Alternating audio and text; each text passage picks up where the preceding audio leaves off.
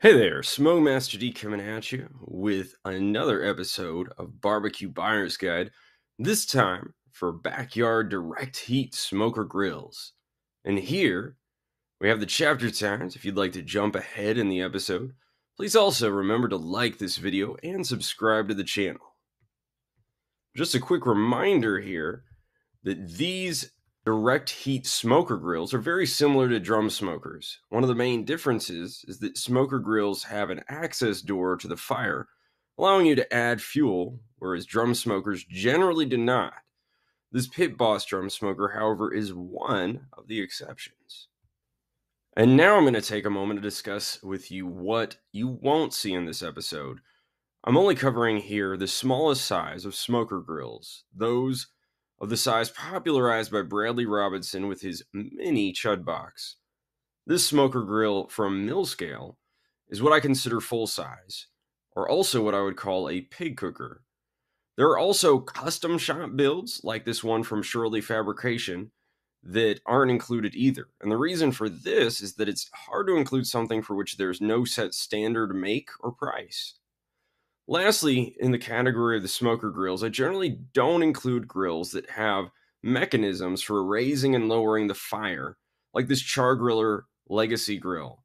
I did, however, make one exception for the Lone Star grills, and maybe I shouldn't have, but it seemed like they were shooting for this smoker grill category when they created their El Patron, so I included it anyway. And I may make an episode in the future specifically for these type of grills with the raising and lowering mechanism, so be on the lookout for that. Lastly, if I forgot to include a smoker grill that I should have, my apologies. Please mention it in the comments. And now we have some maps. I like to include these because shipping is generally a considerable part of the price of one of these weightier smokers. And if you can buy from a builder closer to you, you might be able to save some money. There was one custom builder I wanted to throw a shout out to in Listowel, Canada. Apex Custom Smokers. He builds smoker grills, and in his latest build, he even put an offset firebox on one of them. If you're up that way, he might be a good choice for you. Then, from west to east, we have Deep Creek Metalworks in Apple Valley, California. Then we have Hurtado Barbecue by Hooray Grillz, which is in Wichita, Kansas. Now, Hurtado Barbecue itself is in the Houston-Fort Worth area, but they are built by Hooray Grillz in Wichita. Hasty Bake is out of Tulsa, Oklahoma. 1904 Pits is out of St. Louis, Missouri. And then lastly here, TMG Pits is out of Knoxville, Tennessee. And now we have our builders in Texas, who of course need their own slide. Royale BBQ Fabrication is in the Dallas-Fort Worth area.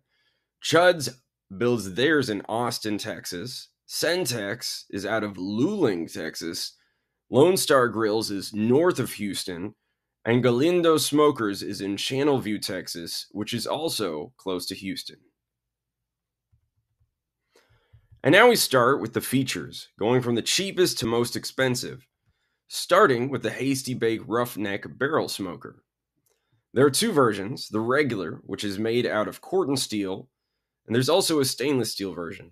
If you don't know what Corten steel is, it's an architectural grade of steel alloy that rusts over, but not through. So even if the Corten Roughneck rusts, it will still function and hold together. Some people even like the rustic look of it. Stainless steel, of course, is made to be rust resistant, but it costs a lot more. The Corten steel version is $999, with a fully loaded version coming in at $1,249. The stainless steel has a base price of $1,749, and a fully loaded version for $1,999. So here we have some of the features of the Roughneck. There's a pull-out fire basket. The hood and fire door have gasket around them to keep heat and smoke in. There are pinwheel-style dampers on the fire door and the back of the smoker for an exhaust. A hanging system comes with the Roughneck, so you can hang meat from S-shaped hooks. A heat diffuser is also provided, which you'll generally want to use if you have meat closer to the fire when you're hanging or using the lower rack, which of course is an extra charge, which brings us to our next page, upgrades. One thing I wanted to point out firstly on this page is that the stainless ash pan is no longer an upgrade. It comes standard now with any of the Roughneck smokers you purchase. The last time I covered this smoker, the regular Corten was about $50 cheaper at $9.50. When I saw this price had jumped up $50, I also noticed that they were now including the ash pan, which they sell individually for $95. So that higher price was actually a better value. Also, you should note that these 3 other upgrades are all included in the fully loaded packages. You can, however, buy and install them after the fact for the prices you see here. There's a lower rack edition for $109, a thermometer for $44, and a wheel dolly for $99 that includes that top handle you see on the back of the lid for dollying it around. And here we have the Slinger from 1904 Pits for $1,399. The Slinger has wheels included for wheel bearing around. It comes with a patina finish. There's a damper on the fire access door. The exhaust is on the back under the lid hinge. It comes with a single cooking grate with 2 positions. The fire grate, however, can fit in that lower position if you want to do any high heat grilling. It might even work as a second grate if you build your fire on the fire brick lined bottom. That fire brick, of course, will help retain your heat. A thermometer is included as well. And here we have extra accessories. The stainless griddle is $184.99. There's a hanging rack for $84.99. An extra cooking grate for that same price, a cover for $119.99, and a stainless flip grate for $259.99. Usually you can use that for chicken wings. Really easy to flip those and do it all at once. And now on to the Royale BBQ Fabrication. The direct heat cooker is listed for $1,950. Now, for the features, Royale puts a thermometer at grate level. There's a fire basket that you can use. There's also a double sliding exhaust damper that is, interestingly, both exhausts are connected to one another. There's a side sliding damper as well on each side, and that's how the air gets into the firebox area. The back wheels are larger than the front casters, again, so you can dolly this thing around. There are 4 drop-in half racks that are included that allow you to cook at 2 different levels at once, or to do 2 full levels if you so choose.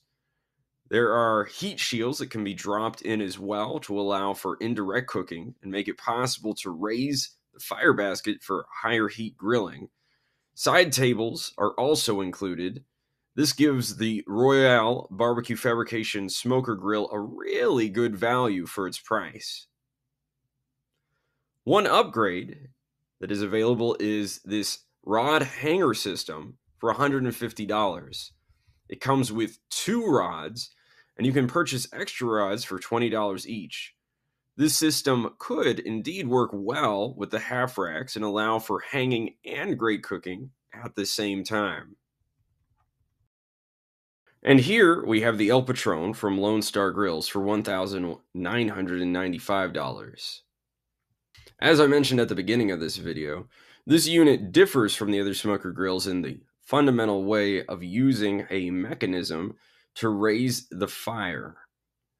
I may someday do another episode on similar grills, of which the M grills and other Hasty Bake grills are similar sorts of units. There's a slide damper on the fire door, but LSG also offers a notch system for the door latch if you want to control the air intake that way. There's a thermometer, which is a little high over the grate for my liking, but it will still give you a reference point for temperature. Fire brick lines the bottom for heat retention. The grate is made from 1/2-inch solid square bars. The big innovation, however, is a pizza door, which could be used for several other purposes for accessing the chamber besides making pizza, keeping heat in better than using the full lid. All in all, a great feature. One more feature to mention is the probe port, which doubles for a rotisserie port. The rotisserie is an extra $495. The pizza stone is $175 and fits perfectly in when you remove a number of grate sections. They sell a plancha, which I believe works in the same way, for $95. Their trademark fire basket can also work with this setup and is an extra $99.95. Another crossover, the flywheel from their Santa Maria style grills, can be substituted for the crank that raises and lowers the fire grate for $75. The stainless pull bar is $59.95, and the stainless folding shelf is $295. Stainless grates are an extra $645, and 8-inch wheels cost $175. Now on to Deep Creek Metalworks. The Hot Box is sold for $1,999.99. So this is a fairly standard smoker grill in the style of the earlier mini Chud boxes that Bradley Robinson used to make. It has the full protective lip around the top. Air intake is through the fire door and how far open it is or isn't. There's a lower grate rail, 2 thermometers. One of the best features of this smoker grill is the air gap between 2 1/4-inch pieces of steel on the bottom, which will help keep those coals burning even in cold weather. You can add a rotisserie for $100, a tuning plate to do indirect cooks for $95, and an extra rack for $75, a fire grate also for $75. And now at last we have the Chudbox. I think they dropped the mini designation. They used to make larger ones. This version here is the new and improved one, but it is the origin, Chudbox, of the popularity of this smaller size direct heat smoker grill. There were ones before it, just like there were singers before the Beatles, but the impact that this thing had has been immense, and this episode would not exist without the Chudbox. The raw finished version is $2,000. It's a little ironic how its competitors have all priced themselves cheaper, even the Deep Creek Metalworks being 1 cent cheaper. As I've said in other videos, a lot of the extra value of this smoker grill comes from the fact that Bradley Robinson uses one and sells it. That being said, he did make a lot of improvements to get to this version. For the most part, you can compare it directly to the Deep Creek just previous to this to see those improvements. The open front is the most notable thing. It makes it more ergonomic, allowing easy access with your hands to the food instead of having to reach over. The feasibility of shipping became a large part of its design with the X-shaped underbelly that allows you to bolt on the legs without the bolts going up into the fire chamber. It adds a little bit of heat retention as well because of the air gap created by the X, but not a whole lot. You saw on the previous slides that the Deep Creek, they shipped by strapping the grill to a pallet, so I'm not exactly sure how much improvement comes from this design in savings in shipping.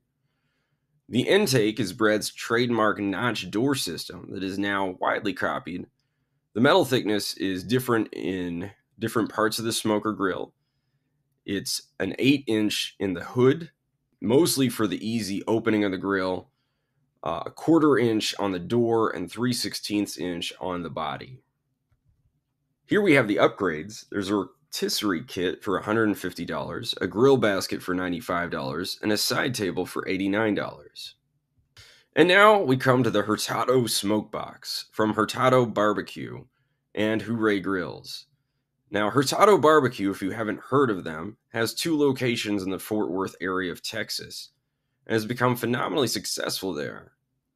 Hooray Grills partnered with Hurtado on this grill. You may remember Hooray Grills from my original Santa Maria Grills episode, and they make a few different Santa Maria grills as well. The raw version of this smoke box is $2,250, and it's $500 more to have it with paint. Here we have another smoker grill with an open front for easy, great access with your hands. There's a lot of headroom on this smoke box. Some of that may be filled with the top half rack, which will be an extra charge. Pre-ordered smoke boxes got it for free, but I believe that time's passed now. There are 3 slots for tuning plates that you can slide in to do indirect cooking. Another thing to notice is how much smaller the grill area is up top than the body of the smoke box below. This is due to a double wall around the entirety of the body of the grill. This makes the smoke box a real wild card for heat retention. Maybe it has the best heat retention because of that, but I don't know. The fire grate seems to be perforated and bent kind of in a zigzag fashion. Other future add-ons include a rotisserie and side tables, which I believe are coming out in another month or so. I have prices for them on the next slide. And here I put some more details of the features from their website. You can read them in that white box. I also put on some images from a new plancha option. The design of this plancha is pretty smart. It replaces the regular grate. So you take that regular grate out and put the plancha in. It has a hole for draining the grease. And where you slide in those plates for indirect cooking, you can also slide in a grease pan, and the hole goes right over the grease pan, and you can scrape the grease and junk down into that while you're using it. On the side of the screen, you can see the prices for these upgrades. Not everything is finalized yet, so you'll have to check their website for pictures on some of these. The Hydro Smoke tray is the one that gives me the most pause for wonderment, because I don't know what it is. The rotisserie is $325, the plancha $225, searing grate also $225, side tables for $150, top half rack for $75, and this mysterious Hydro Smoke tray is $100. And here we have the Little King from Galindo Smokers. Its design seems to be a thicker steeled rendition of the earlier versions of the mini Chudbox. Its cost is $2,500. There aren't many pictures of the Little King. We know that it has a heat brick lined floor, good sized casters, and what else that we actually see here. And that's it. You'll have to call them for more information. Next is the Centex Backyard Direct Heat Cooker for $2,950. This thing is built thick. 1/4-inch steel, double-walled bottom. Centex seems to know what they're doing with building smokers in general. Wheels turn dampers on both sides. Some good casters. Nothing particularly innovative in the design, but it looks solid, well-built, classic, you might say. Lastly, we have the TMG Pitts Dumpster for $2,999.99. The pull bar is included that you see. Lift handles go on the grates, so you can lift the grate out if you have something particularly large there, like perhaps a suckling pig. There's a double-walled bottom for heat retention.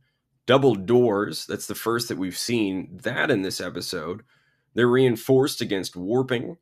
There's a slide-out lower rack that comes standard, another first. And another first indeed, a door counterweight. Double exhaust stacks there. The air intakes are slides. They provide some expanded metal to add a protective grate to keep coals from falling out. You can also trick this thing out if you have that sort of money. But boy, does it look amazing. And now we're on to the charts. Starting, of course, with price. The Hasty Bake Roughneck takes the low end, just under $1,000.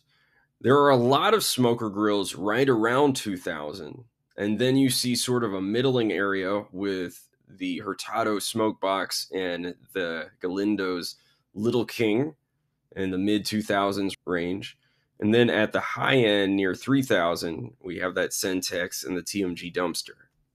Here are the inches squared for the main rack, and it hurts my heart a little to see the mini Chudbox at the very bottom of this list.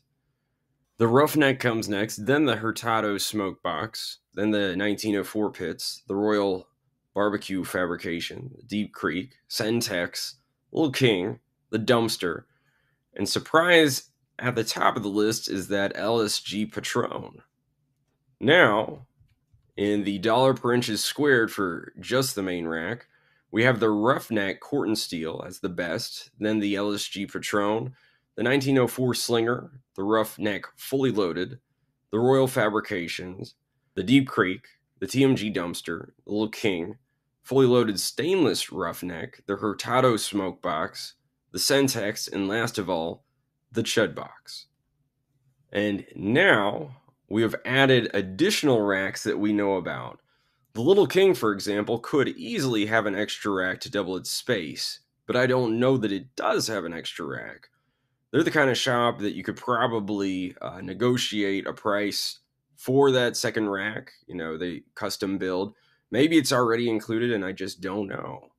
Here we see that the Roughneck jumps up to 776, the Hurtado up to 657, the Slinger to 875, the Royale Fabrication to 960, the Deep Creek to 1016, the TMG Dumpster jumps to 1312 inches squared, and that, of course, actually comes standard, so really good that way.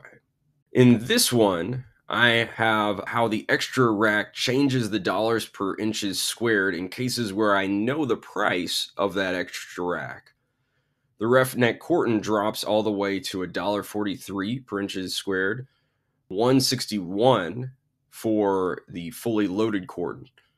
The 1904 Slinger drops to $1.70 per inches squared. Royale Fab drops down to $2.03, and the Deep Creek to $2.04 per inches squared. The Dumpster to $2.29 per inches squared. The Stainless Roughneck to $2.58, and the Hurtado to $3.54. Here we have the thickness of each cooker in inches. I should note that the Chudbox has different thicknesses for the hood, the fire door, but the 3/16 of the main body is what we went with for our number here. And I'm not going to read all these out. You can just take a look at those thicknesses. Now in this slide, I have represented what I think to be the relative comparative heat retention between all these units. One thing to note is that while I did take the thicknesses into account here, and the fire brick and double walls, there's a little bit of subjectivity here, so don't take this slide as the gospel truth. Also, please note that the designation of 0 for the Roughneck doesn't mean that I think it has no heat retention, just that it has what I believe to be the least. That's how these 10-point scales work for me. The least is represented by 0, and what I think is the highest is represented by 10. And I modulate using the steel thickness and other factors between there, the difference that I think is between them. And also, as I stated before, the Hurtado Smoke Box may be the one that I have wrong here. Its metal isn't particularly thick, but with that complete double wall, maybe it should be higher. Now on this slide, I've averaged together my 10-point heat retention projection and the dollars per inches squared main rack on a 10-point scale to give a combined figure. The Lone Star Grillz El Patron comes out as the winner. Remember that this is a measure of value that doesn't really take into account additional features of the smoker grills, even though the El Patron does have some impressive features.